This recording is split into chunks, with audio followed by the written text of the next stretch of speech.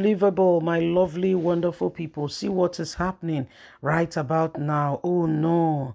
Our lovely, wonderful brother, the governor of Ondo State, Rotimi Akeredolu, the guy they critically sick or unable to walk. Now be say no fit waka, they don't carry and go Germany as we dey speak. So I beg wetin reach and may you pray for am. Sickness not wetin we dey pray for, make anybody get to. I beg may you pray for am. Okay, may you pray for him. I beg, pray for him.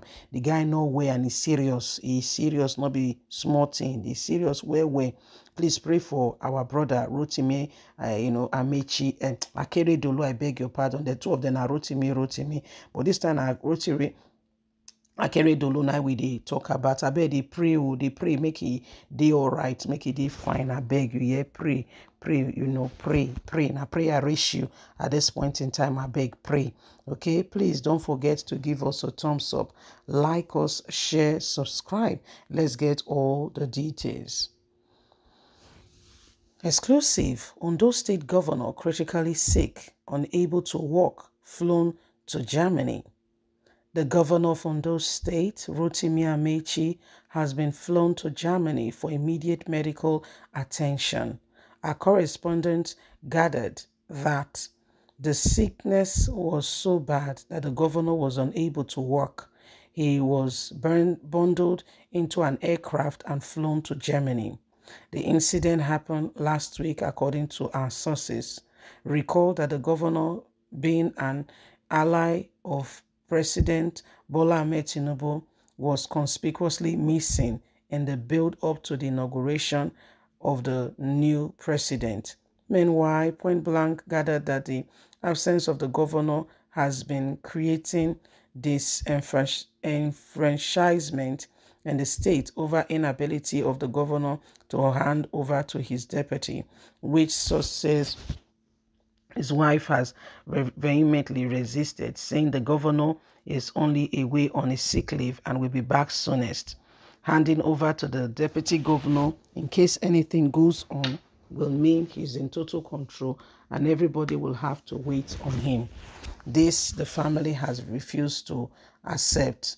Our source says the governor's son, Jide Akeredolu, has been allegedly running the affairs of the state in the absence of the governor, his father. A development that stakeholders in the state have kicked against, that this is a political matter and his deputy needs to fill in if he's absent, not his son. This is misplacement of the right thing, which ought not to be so. It is important that everyone understands that the governor is not around and that he cannot transfer whatever it is to his son, as this is not the right way or the right how in which things should and must go. It is wrong and does not make any meaningful sense on how things are being now. Things have to be corrected to ensure that Nigerians enjoy the truth of being a democratic nation. It is not a family affair where the father hands over to the son. Why the people are in need of true leadership. This is not right at all. So my people, now waiting they happen be this. The governor now, his son now they take charge, now they run the affairs of the state, which is wrong. I know that maybe the family is scared and worried and don't want to, do what is right because of their personal, whatever they think it is. However, it is wrong for the governor's son to take over. It is very wrong. It is very wrong. You can't do that. You can't wake up one morning, okay, and just say you are now the this or that. Is wrong. The son, yes, is a special assistant to his father. However, you can't wake up one morning and hand over the affairs of a state to your son. The wife has fought with the deputy governor at some point. I mean, when I mean fought with him, they've had exchange of words in terms of saying that, yes, we know that he's ill, and if he dies, the deputy governor will take over. But still, he's still the governor until anything happens. So those things are still there. And everybody needs to understand that, in our society, in our government today, some people find it very hard, okay, to adhere to what is needed and what is right. Some people find it very hard to adhere to. Okay, they do whatever they want to do in ensuring that their own will stands. Okay, they do whatever they want to do. They don't care the consequences. They don't care what follows. And there's what we call decorum.